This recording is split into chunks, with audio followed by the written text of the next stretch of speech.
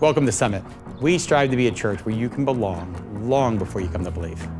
At each of our locations, we worship together, learn and grow together, serve together, and form relationships around a common purpose to inspire people to find and follow the way of Jesus. Take a moment and scan the QR code.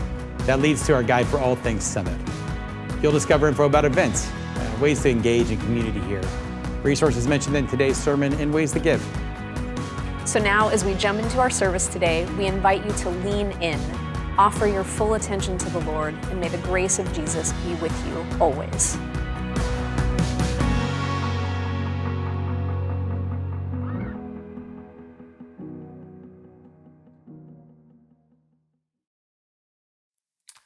Let's pray. Father God, we thank you for your grace and your mercy, for your love and your strength, and a peace that surpasses all understanding. For Lord, we know that the grass withers and the flowers fade, but it is your word that will last forever. In Jesus' holy and precious name we do pray. Amen. Romans 8 is a dance. And you are listening to the sermons and partaking in the devotions that we have been giving out for Romans, it can become clear that Paul is dancing. Dancing between the tension of both the spiritual living and our own human propensity. A dance that is supposed to mentally and spiritually stretch you. Paul is prodding at the polarity of the human being. We are not compartmentalized machines. We are whole embodied beings, but we still stand in tension oftentimes in our lives. Paul in Romans is acknowledging that. He has an infatuation with the active participation and transformation of the Spirit dwelling within us as human beings. Paul dances. Sometimes he dances elegantly and other times more clunky. Between the Spirit dwelling in the human being and the human being living within flesh. It would seem that Paul, rightly so, writes to the person who is clear that their life in Christ is, in fact, a tug of war between what is righteous and what is death-dealing. That this must be true even if we take inventory of our own lives, that we as humans come to a wall of feeling the weight of a God-ordained anointing upon our lives and how it often opposes what we actually want to do, who we actually want to be, what actually feels good to us in the moment. In other words, really, all of this can be condensed down to the phrase that being a follower of Jesus is difficult. It's hard, and Paul does acknowledge that particular work in a very particular way in Romans 8. One of my favorite American thinkers, theologians, and ethicists, Stanley Hauerwas, extensively discusses what Paul talks about in Romans 8. This type of spiritual journey, our faith and its difficulties in many of his own biblical writings. And he often argues that the explicit change that we see in ourselves that takes place in our own hearts via the Holy Spirit shows God's glory and should eventually transform the entire world. However, the issue with that, the explicit change sometimes feels like a fool's errand. A very difficult task, a frustrating and exhausting task. Why? Because it's a dance. This life is a dance that has great tension. We as followers of Jesus try our best to make many moral and ethical decisions based on the Holy Spirit. But sometimes, if we can just be honest with each other, the flesh is loud. Other things, even outside of the Spirit, are just loud sometimes. Sometimes I don't want to listen to the Spirit. If I can be honest with you, sometimes I just don't want to listen. The Holy Spirit is asking sometimes too much of me. Sometimes the Holy Spirit wants me to be the bigger person, the audacity. Sometimes the Holy Spirit is pushing me to see something about myself I'm just not ready to face. We've all been there. Don't you hate that? Don't you hate how the Spirit of God tells me about me better than I can? Especially when the Spirit knows that I refuse to go to these very hard and difficult places. Sometimes the Holy Spirit is calling me to a place that just makes me uncomfortable, my flesh uncomfortable. And I think we all know that the comfortability of our flesh is sometimes more appealing simply because it's just easier. But of course, we know that our faith demands that there has to be a perspective shift even in the tension of that dance. It has to have an explicit change. However, sometimes, as we've acknowledged, that's just harder said than done sometimes. I mean, even Paul writes in Romans chapter 8, verses 9 through 11, where he says, "But you are not in the flesh, you are in the Spirit, since the Spirit of God dwells in you. Anyone who does not have the Spirit of Christ does not belong to him. But if Christ is in you, then the body is dead because of sin, but the Spirit is life because of righteousness." Paul emphatically states, if Christ is in fact in you, the body should be dead to sin, but we are still alive in Christ. That is the language of a dance. That is the language of a complicated dance. Paul then, in consideration of those who are reading this letter, invites the Christians into not simply theory, but an actual robust ethic that comes with the indwelling of the Holy Spirit. That if you are dead to sin and alive in Christ, then that comes with a level of an ethic that one must live by. This is why in reading Romans, or really any letter that Paul writes, it's frustrating. He is always trying to push us to a very particular ethic of the heart and how it shows up in our lives and in our actions and in our giving and who we are around people and community. This is why he says that when we are dead to sin but alive in Christ, that is a spiritual and ethical paradox. To be dead and alive at the same time. To be dead to the old but alive in the new, the perceived new.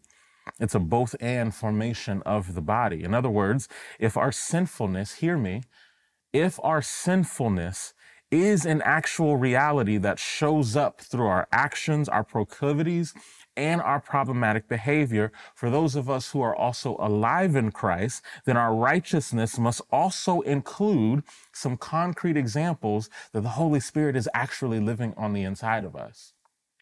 A lot of times the former shows a lot more concrete examples than the latter. In other words, when we look at ourselves, can we see the dance? Can we see the tension? Can you see, of course, that I am still struggling with anger, but also notice in me that I'm slower to get angry? Do you see that? Or can you see, of course, I still struggle with lust, but notice that I am constantly working on my own boundaries? Can you see that, of course, I still struggle with greed, but also notice that how I'm slowing down in my consumption? Can you see that, yes, I am still struggling with showing judgment to people, but notice I am also asking more questions and trying to be a little bit more curious. It's a dance. There's tension. It's a both and. This is not perfection. This is formation, a work in progress. If you are willing to have a shift in your perspective, then you are willing to dance as Paul invites us to. We are still in Romans 8 sermon series where we are walking through Paul's theology and what types of people we are in Christ. Michael helped us walk through the concept of us no longer being condemned. And in that, in being set free, we are no longer obligated to be beholden to our old nature of sin. This week, we are going to examine the perspective shift that Paul walks the Roman people through, that if we are no longer condemned and we no longer have this obligation of sin, what does that actually look like and play itself out in our own lives? So listen to what Paul calls us to via our spiritual ethic. We are going to read Romans 8, and I want to read verses 18 through 28. And the word of the Lord reads like this: I consider that the sufferings of this present time are not worth comparing with the glory that is about to be revealed in all of us. For the creation waits with eager longing for the revealing of the children of God. For the creation was subjected to futility, not of its own will, but by the will of the one who subjected it, in hope that the creation itself will be set free from its enslavement to decay and will obtain the freedom of the glory of the children of God. We know that the whole creation has been groaning together as it suffers together the pains of labor. And not only the creation, but we ourselves, we have the first fruits of the Spirit, and we groan inwardly while we wait for our adoption, the redemption of our bodies. For in hope we are saved. Now, hope that is seen is in fact not hope.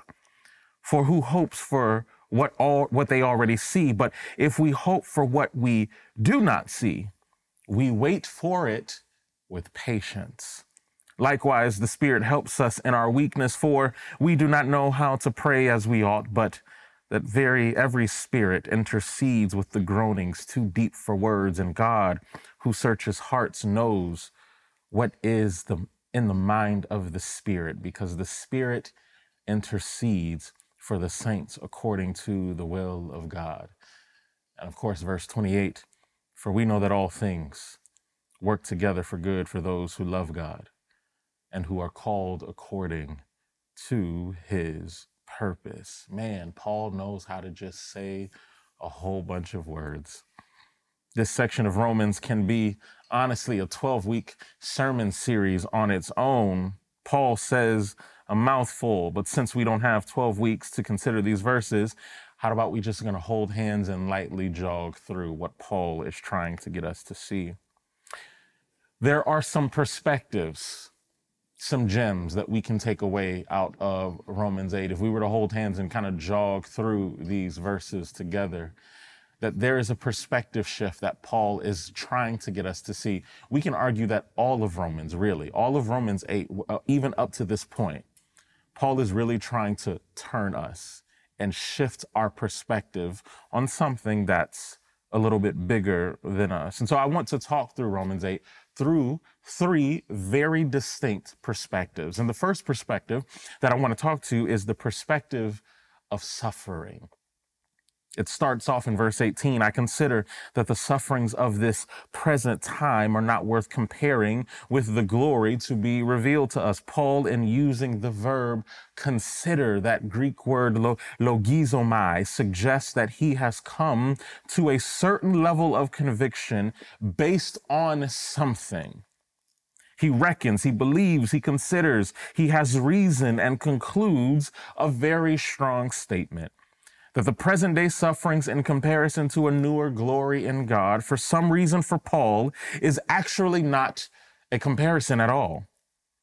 How does Paul get to this controversial conclusion? How does he get to a space where he can preach this even to other folks? I have to be honest with you, even in my own pastoral role, I am often confronted with the question that Paul talks through in the latter parts of Romans 8. I'm confronted with the question of suffering all the time. For many folks, their faith hinges on this question. There is so much nuance that goes into these conversations because when people talk about suffering, they bring their own life experience to the conversation. That is how one contextualizes suffering. This is common and it's ancient in practice. Suffering is fluid and is defined differently from person to person, culture to culture, and even era to era. I know that there are many of you, even listening to the sound of my voice, living within the tension of spirit and flesh, particularly under the weight of suffering. You are trying your best to be a good apprentice to Jesus, but life has a very particular way of presenting itself. Life is heavy for so many of you right now. There's so many folks right now who are dealing with medical issues, financial issues, family issues, marital issues, friendship issues, housing issues, even spiritual issues. You even have beef with the Lord. And in the midst of those issues, we may find ourselves looking to the heavens and asking the ancient question, where in the world is God? This is especially true even for younger generations who I have the honor and privilege of really pastoring, who find themselves disenchanted with the idea of the benevolent characterization of God. Yet in this text, Paul tells the people in Rome that he is convinced of a very particular thing. that he is convinced that there is something out there that should change our perspective of the tension of suffering. Paul tells us that suffering and all of the pains that it brings pales in comparison to what God has for you in eternal glory. The latter portions, and Michael last week talked about what that idea of eternal glorification looks like, that Paul brings us to that perspective. Paul tells us that the suffering and all of the pains that it brings pales in comparison. A glory that defeats pain, a glory that vanquishes suffering, a glory that heals, a glory that will inevitably win. This is the argument that Paul lays before the people. Paul has an eternal, a forever, an infinite perspective in this passage. And if I can be honest with you, and if you can even be honest with me, that perspective is sometimes very difficult to hold on to. People are suffering right now, in real time. They need assistance, healing, refuge, and hope right now, not just in the future, but many of us, many people you may know, they need it right now. An eternal perspective gives a great shouting moment. It's a great theology to hold on to, but sometimes that moment isn't sustained in our present moment. How can we believe and hold on to this eternal perspective that Paul presents? It would seem that Paul is able to feel this way is because he has an understanding of something. He understands that universal notions of suffering bring about a level of solidarity and empathy in the believer. Suffering well, does something to you if you do it well. He believes in this empathy to the believer. Glory is an inroad to a subject matter that has been exhaustively discussed but inadequately answered. Suffering has been debated by some of the greatest minds in philosophy, theology, and science, and those answers sometimes feel incomplete. Any talk really of suffering, devoid of the transformative and mobilizing notions of suffering, is no real conversation at all, and Paul knows this. The encouragement to hold on to eternal glory is not absent from present-day solutions. Let me say that again. The encouragement, even as a pastor, to encourage you to hold on to the eternal glory of God is not absent from present-day solutions. The encouragement comes with an ethic to realize that we are all in kinship with each other. It is the famous Oscar Romero quote where he says that there are many things that can only be seen through the eyes of someone who has cried. It is a contextualizing moment, what suffering can do. Paul states, even in, if we get down to verses 19 all the way down to 22, where he says, "For the creation waits with eager longing for the revealing of the children of God, for the creation was subjected to this level of suffering or futility. Not of its own will, of course, but by the will of the one who subjected it, in the hope that the creation itself will be set free from its enslavement to decay and will obtain this freedom of glory of the children of God." That we know that even all of creation has been groaning together. You hear that? That's a solidarity term, that we are all in movement and in solidarity. And Paul is kind of unraveling that type of theology, that the whole universe, all of this thing is groaning together as it suffers together the pains of labor. And not only the creation, but we ourselves, we have the first fruits of the Spirit. We groan inwardly while we wait for the adoption and the redemption of our bodies. All of creation. That is an empathetic statement. That is a statement of solidarity. All of creation, we groan in pain. All of creation awaits for the change to happen. All of creation is patiently waiting for God to move and redeem what has finally been broken. All of creation has been groaning together. The systems of brokenness are vast and reach past our own individualism, but brokenness affects us all in very unique ways. And in that way, we eagerly wait for the pain to subside, so that we can finally experience a level of liberation that was promised to us. This is what Paul preaches, that this is true in the groans of our body. that we all know that sometimes even it never really turning into healing can even lead to death. But yet we still eagerly wait because we have hope in the eternal glory of God. We live in pain, but we also live in hope. That's the dance. That's what Paul is trying to get you to see. We live in pain, but we live in hope. We live in suffering, but we live in hope. It's a dance, ladies and gentlemen. And I must say, I'm a reader. I'm a studier.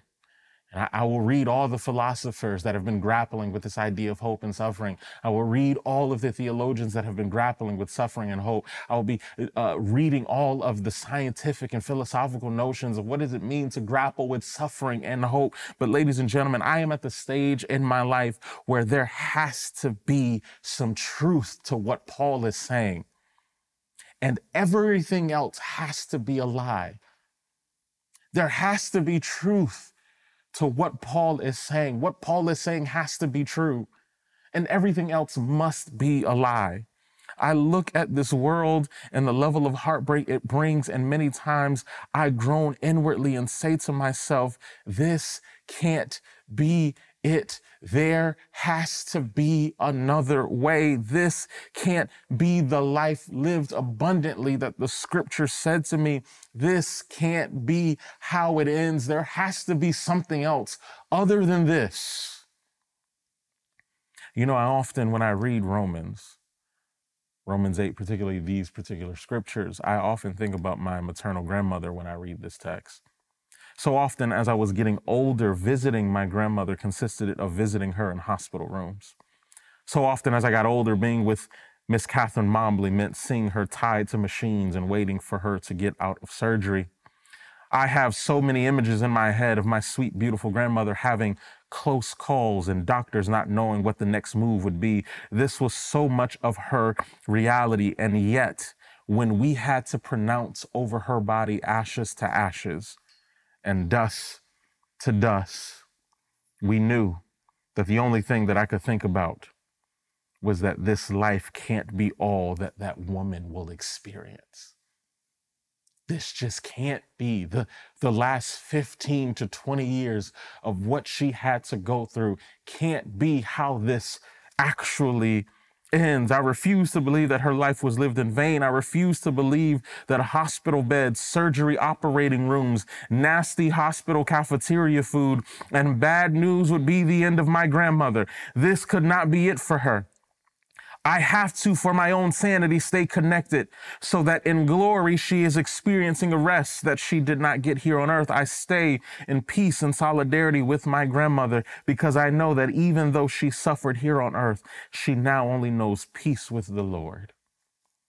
I have to have this perspective. I have to hold on to this perspective because if I don't, what else is there truly to hold on to? There is nothing that gives real peace, joy, and delight, knowing that the stupidity, nonsense, injustice, and evil someday have to bow down to the glory of an eternal God. You take away my hope in eternal glory, and you take away everything. For so many of you in this room, for so many of you listening to the sound of my voice, you are at that point.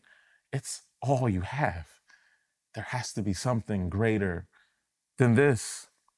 For it is in this idea of suffering that even shifts, and I want to get to this second point, the second perspective shift, the perspective of hope, that Paul is trying to change not only our perspective of suffering, but also of hope, that we have to do the holy work of destroying, hear me, we have to do the holy work of destroying our nihilism and pessimism about this life. It's a simple statement, but Christians, we have to find some hope in glory. All of the work that we do in this life has to be built upon the foundation of hope, where Paul talks about this in verses 24 and 26. He says, "For in hope we are saved." Now, hope that is seen is not hope, for who hopes for what is seen? But if we hope for what we do not see, we wait for it with patience. Do you see that imaginative language that Paul is using? That we hope for things that we have not seen. We imagine a world where this is different. We see a world where this goes differently. Verse 26, he says, likewise, the Spirit helps us in our weakness, for we do not know how to pray as we ought, but the very Spirit intercedes with the groanings too deep for words. And God, who searches hearts, knows what is in the mind of the Spirit, because the Spirit intercedes for the saints according to the will of God. What Paul is trying to say here is that hope requires that you are able to see your holy imagination at work. Hope is not passive, nor is it empty. Hope requires that you are able to see what hasn't been seen. Dr. Craig Keener, in his Romans commentary, discusses that even in the Greco-Roman world, there needed to be some holy imagination to these people. That in the Greco-Roman world, Stoic philosophers had cosmic pessimism, and it ran rampant in the community. There was this prevailing idea that decay and deathly fate reigned supreme in the hearts and minds of the people. And they always used to say, we should just accept the way that this is. There even used to be debates going on in Jewish Roman communities on whether or not it was even good for God to create humanity.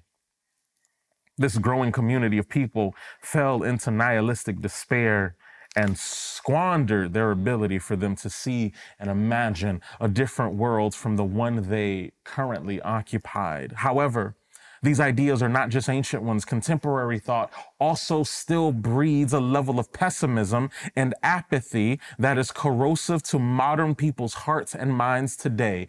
History has proven that when pessimism settles, individualism becomes your religion.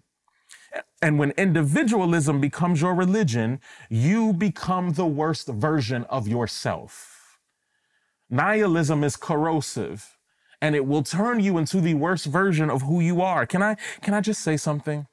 And this goes along with both suffering and hope and our abilities to destroy this nihilism. I want to say something, and this is going to step on some of your toes.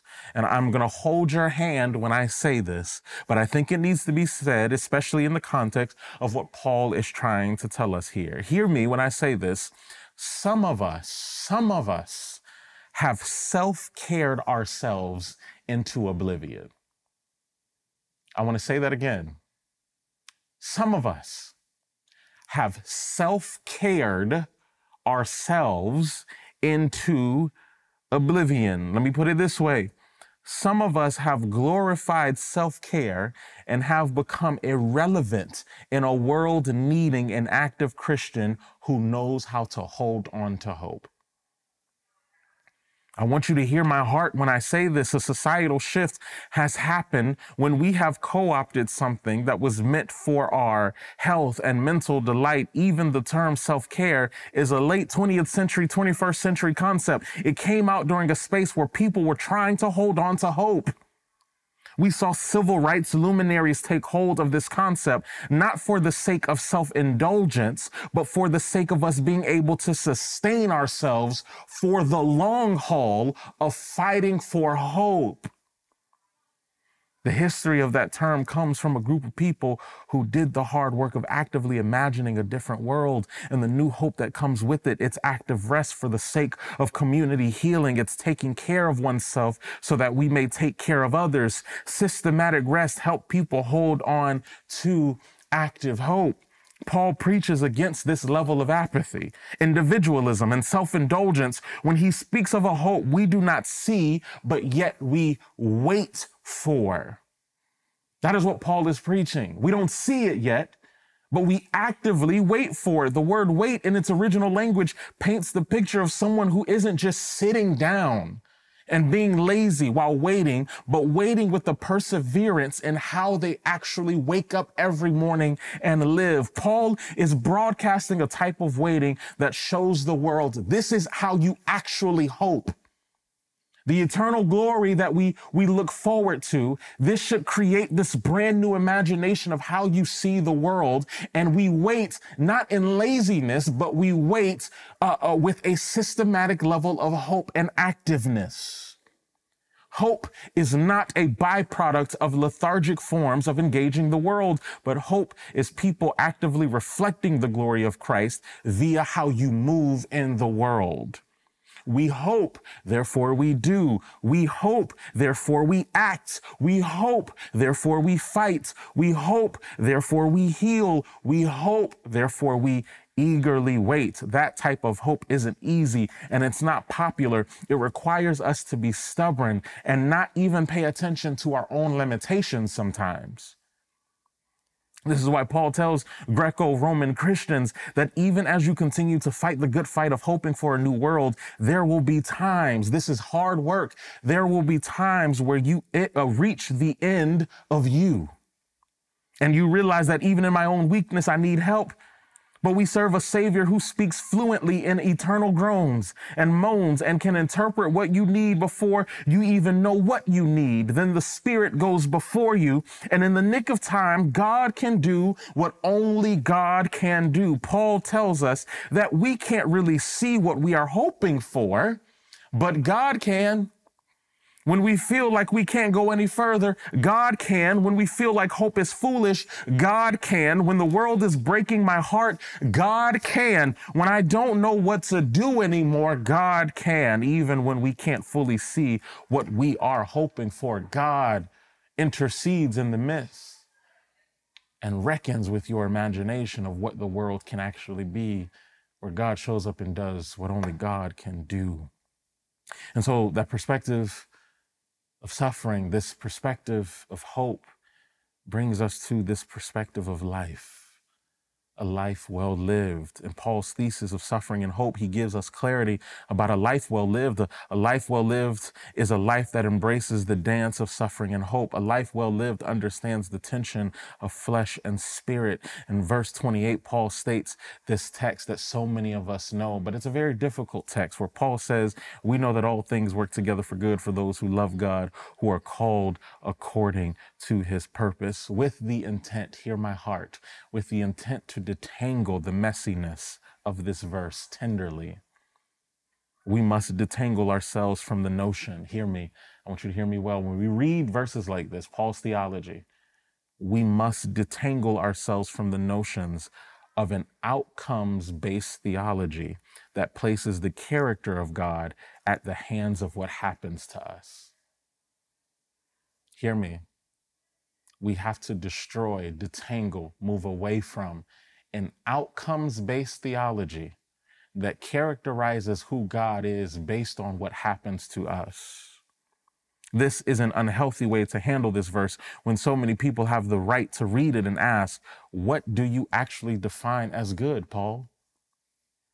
I love God very much, and yet there is so much good that is not working together for me in this moment. So, Paul, when you use the word good, what do you actually mean? So why should I read what Paul says here and find hope in it? It's a difficult and complex thing. As I was preparing myself for this sermon, I was stuck because Paul is all over the place. And Paul says some very difficult things, right? Especially for the modern ear. And even for me, I don't want to just, because I'm preaching to you, it's a struggle for me too. We have modern 2024 ears. And so these words sometimes fall on hard ground. And so as I was struggling with this sermon, I decided to probe the mind of one of my favorite people, Dr. Jim Miller, who is a New Testament professor at Asbury Seminary. And he is also a partner here at Summit who goes to our Lake Mary campus. And we were talking on the phone through the language of Romans. And if I am honest, I admitted to him that I was struggling with how to take Pauline language and contextualize it for our own modern ears, that suffering is such a tough and nuanced thing to talk about, Dr. Miller. And if you know me, if you know my heart, for the people who really know me, you know that my ears are always focused on those whose backs are against the wall, if I can steal the language of Dr. Thurman. I'm always focused and my heart is always postured towards those who are experiencing the unbearable weight of life. He then said something that was so simple yet profound, unlocking so much of this text for me. He stated, as I was talking, he stated, you know, he's just such a great listener. And then he'll just say something simple. And it unlocked this thing for me where he says, suffering is a universal thing, Johnny, and no one will ever escape it. But our preaching should help people know that while they experience suffering, they are not defined by the experience of suffering. That understanding is what makes things working together for our good a remarkable statement. That Paul begged God. This is Paul. And for those of us that know the history of Paul, this is the same man that begged God to deliver him from this painful experience, this thorn in his side that he talked about in Scripture. Yet God never answered his prayer. What was working together for Paul's good then? Paul asked God to deliver him, and God said no. So what was actually working together for Paul's good in that moment? The good that Paul wanted was something I assumed would have been beneficial to his health, his pockets, his family, his ministry. And yet when God did not grant him his request, he concluded this very controversial statement that the grace of Christ was still, in fact, sufficient. Paul didn't define himself by the suffering. It plagued him. It was a part of him. It formed him. It shaped him, but he refused to be defined by it. Now, this doesn't mean that we ignore the interior frustrations that come with suffering. We are human beings having real human experiences that needs to be engaged well. We are all called to be our brother and sister's keepers and stand in the gap for when people need our help. However, you can never run around this. You have to run through it. It does, however, mean that we have to face the dance of life head on and realize that even in suffering, the goodness of the Lord is not defined by him completing our checklists. The goodness of the Lord is defined simply by him being God. He's God. A God that still loves, a God that still blesses, a God that still hears us and walks with us. What is working together for our good is not the circumstances, but it's God. We are still loved and seen by God. And for many of us, that is the only truth that is keeping us from falling into complete despair. When life ain't good, God is. Bad grammar, but good theology. When life ain't good, God is. In fact, God is so good that it is the peace that surpasses all types of human understanding. That is the hope of glory. That is the reality that makes suffering pale in comparison. And why Paul says that all things are still working together for the good of those who love him. I end with this. There's this old passed down story that has been told for generations. And it was retold in a book that I currently am reading, or just finished actually, entitled Dancing in the Darkness, Spiritual Lessons for Thriving in Turbulent Times by an incredible scholar and pastor, Dr. Otis Moss III. And one of the forewords of this book, the author tells this story as the basis of the book and our necessity to always tightly hold on to hope, even during the worst times of our lives. The story goes like this. It says that there was a young lady once who was complaining to her mother about all of the suffering and troubles and was wondering aloud to her mother how she would make it through these hard times. The story goes on to say that her mother said nothing to her. Her mother grabbed her by the hand and led her daughter into the kitchen, and she filled 3 pots with water. And in those 3 pots, in one of them she placed carrots, in the next one she placed eggs, and in the other one she placed coffee beans. And she turned the knobs up, and all of those pots began to boil with the water and the contents that were in them. And after bringing each pot to a boil, she removed the contents and she placed them all in a bowl, and she started to teach her daughter. She explained to her daughter that even though they had all been subject to the same condition, each item reacted differently. She said that the carrots went into the boiling water strong and unbending, yet they came out of the water weak and soft. She said that the eggs had been fragile, their liquid interior protected by a thin shell, and yet after they came out of the boiling water, their insides were hardened by the heat. She then made her daughter pay attention to the coffee beans. She said the coffee beans were barely altered by the boiling water, but they actually turned their surroundings into something else. The thing that was simply boiling water has now produced a new liquid and a sweeter aroma. She then looked at her daughter and said, "Baby, which one are you going to be during this time?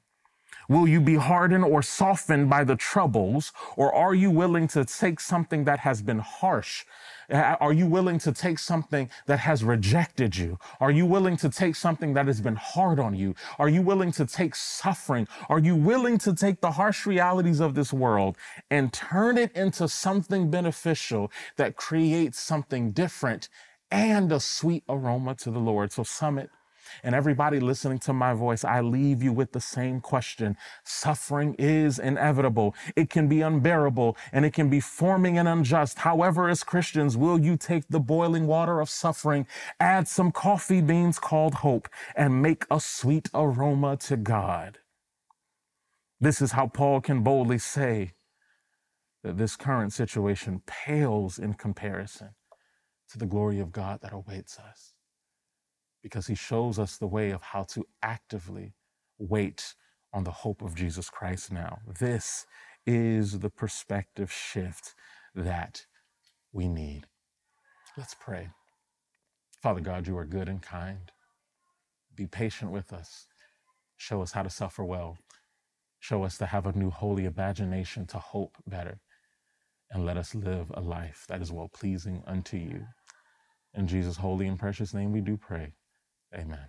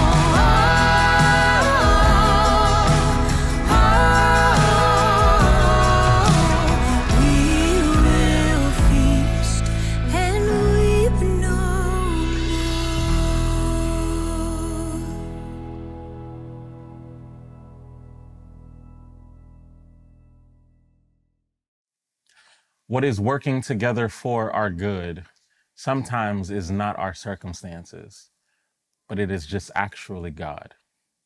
A God that sees you, a God that knows you, and a God that still loves you. So please hear these words of benediction. May the Lord bless you and keep you.